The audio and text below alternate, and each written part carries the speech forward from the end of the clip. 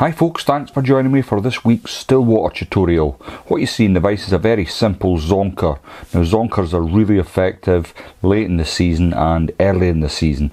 Now I know we've kind of missed out a bit on both of those things, but it's something that I find works all year round, if nothing else. So without further ado, let's get into it.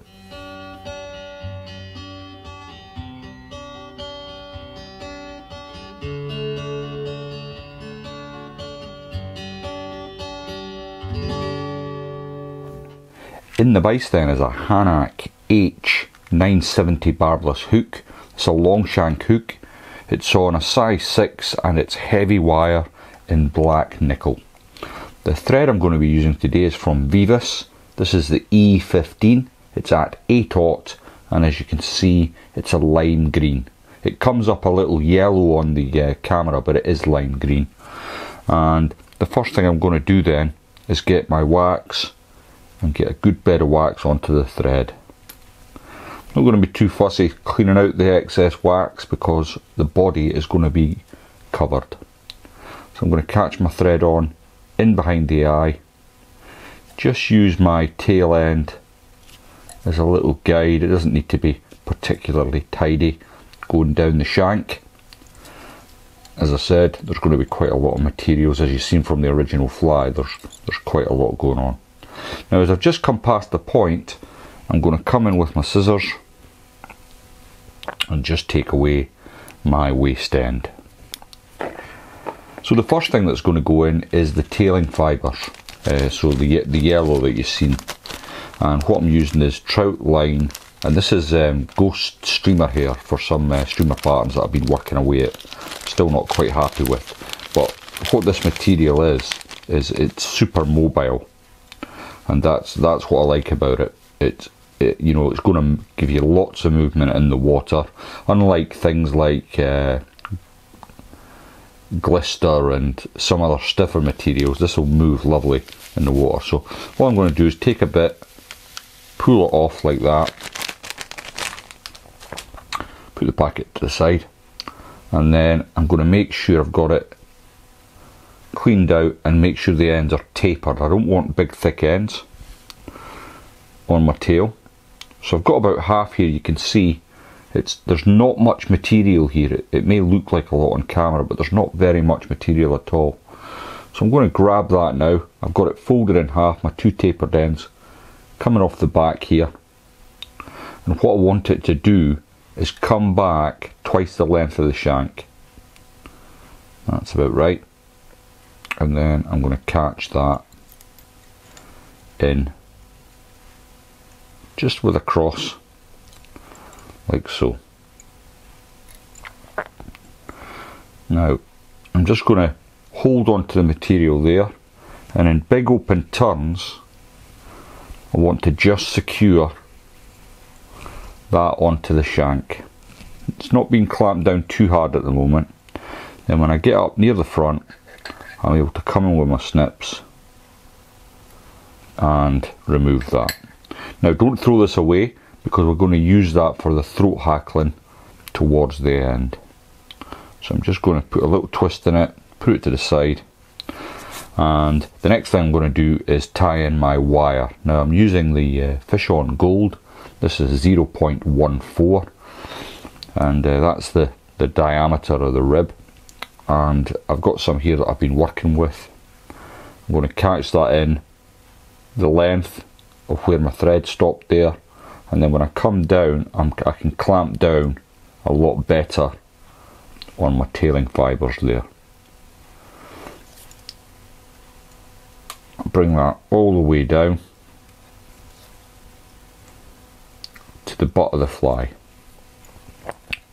Just try and tuck that out of the way. What I must do, this is quite a new vise, but I must get a material spring on the end here just so I can clip stuff in. I've not used one before, but I just think it might come in handy.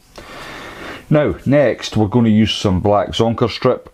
I just usually use this length, but I've got a little piece left from the last fly I tied and it's probably round and about the right length. And again, what I want is I'm going to use the hide as a guide, and I want the length of the shank, and then I'm simply going to damp my fingers down to split the hair, just to make it a little bit easier. If you get a little bit damp on, it does make it a bit easier to work with. So I've damped it down. I'm going to lay it on where my thread is and capture that in with 2 turns, like so. Now as you can see, it's just coming by the point there, which is ideal for this little leftover bit. Then I'm going to get a couple of turns in front. And putting, you might notice I do this quite a bit in my videos where I've locked material in and then a couple of turns in front, and all that does is stops the thread backing up and loosening up on your materials, regardless of what you're tying. So I'm just going to ease that back, because I'm going to add in the body material next. And what I'm using for that is from Troutline. Can't see because I've pushed that in the way, but it's from Troutline, and this is the Troutline UV Rainbow Tactical Dubbing. It's a lovely sort of mix of greens, purples and blacks. So again, I'll just push that out of the way, and I'm going to start dubbing near the bottom, and then I can just push up my dubbing as I go. It's quite a lot of area of body here, so what I'll probably have to do is have 2 goes at this. So I'll get enough dubbing on initially to do maybe half the body, and then I can come back and add more dubbing.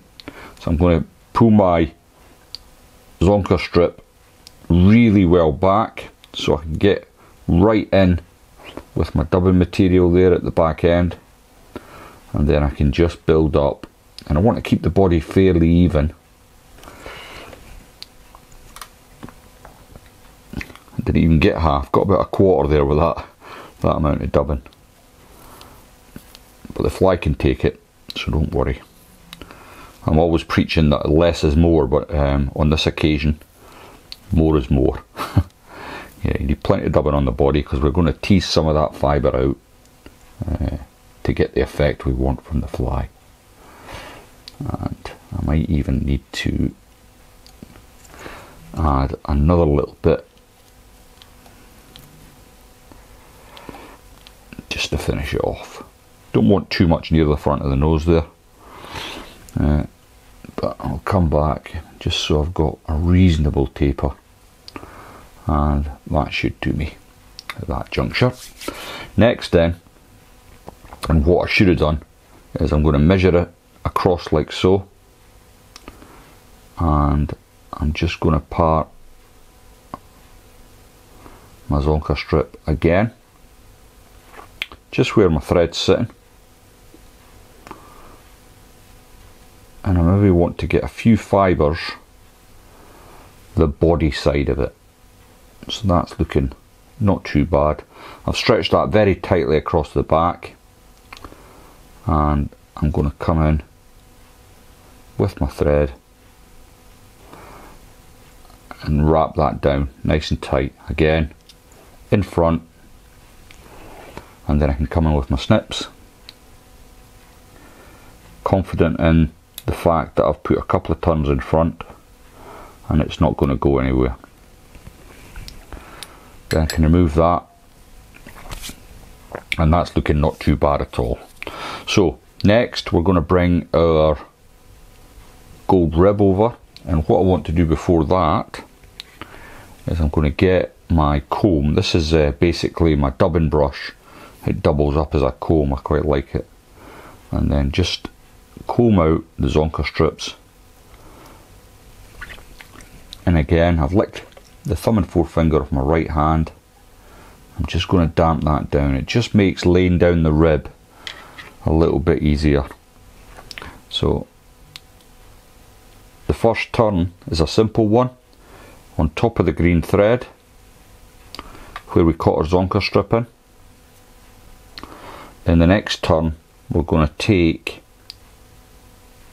in little bite-sized chunks just over 1/8 of an inch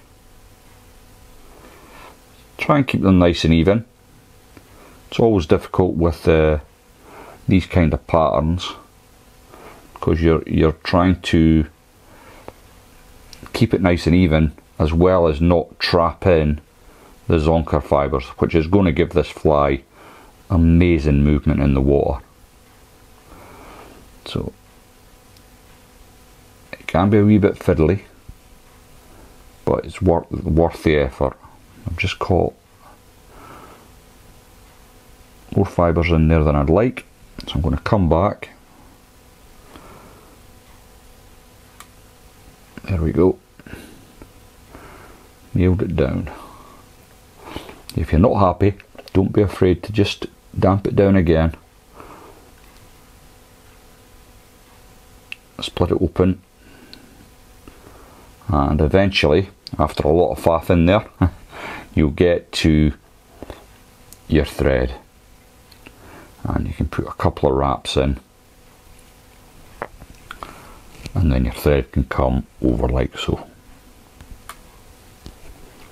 That's looking pretty good. Now that I've got the thread trapped in, I'm going to keep tension on it and just twist away my wire. Oh, it doesn't want to come this morning. Come on. There we go. It should have been a bit more subtle than that, but it's come loose, which is the main thing. Okay, that's looking pretty good. Just a wee bit too much tabbing at the end of it. So far so good. Next we want to add in, if you remember back to when we tied our tail in, we've got some excess here, and what I want to do is just tease that out so I get a taper like so, and I want this, the throat hackle, to be the length of the body.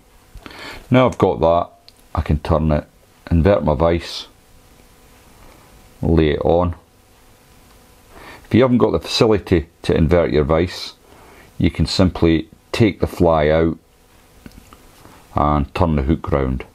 But I think most vices nowadays, even the quite reasonably priced ones, have got the facility to turn so that you can get access to the underside of your fly. Once you've got that tied in, you can remove your excess. I won't throw this away because there's obviously enough here to be used for something else. It will just go back in the packet until I can find another use for it. So I've got that in. I can bring my vise back round to where it normally is, and this fly's got a rather large head, so bear with me while I build that for you. Right in behind the eye initially, and you want quite a bit of this green showing. It's a real hot spot. And the colour, well, I've mentioned before in many videos actually, the green and black colour combination for early and late season is hard to be beaten. And I'm sure when I can get back out fishing, this is going to do me a great turn on the Albury Estates or Manningford or wherever I can get to.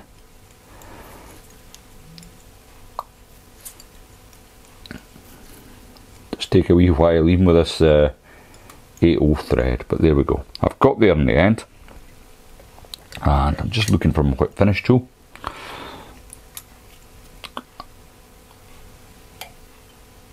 And with this thicker thread,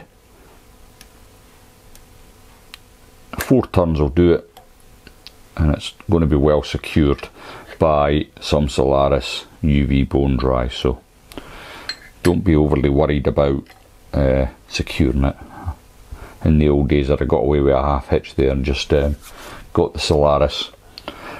So I'm using the UV bone dry cure. If you wish, you can use head cement, super glue, it doesn't really matter. I just like to use this stuff because you can instantly put the fly away in the box once it's dry.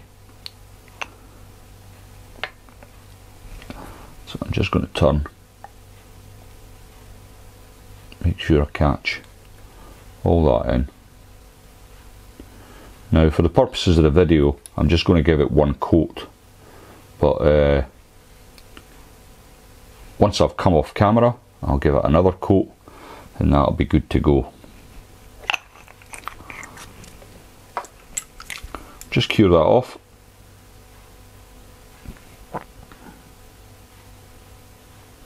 If you've never fished these big patterns before, I find the best way to fish them is on a fairly long leader, 12 to 15 feet, and just mix up your retrieves, bit of figure of 8, bit of pulling, and the takes can be absolutely phenomenal.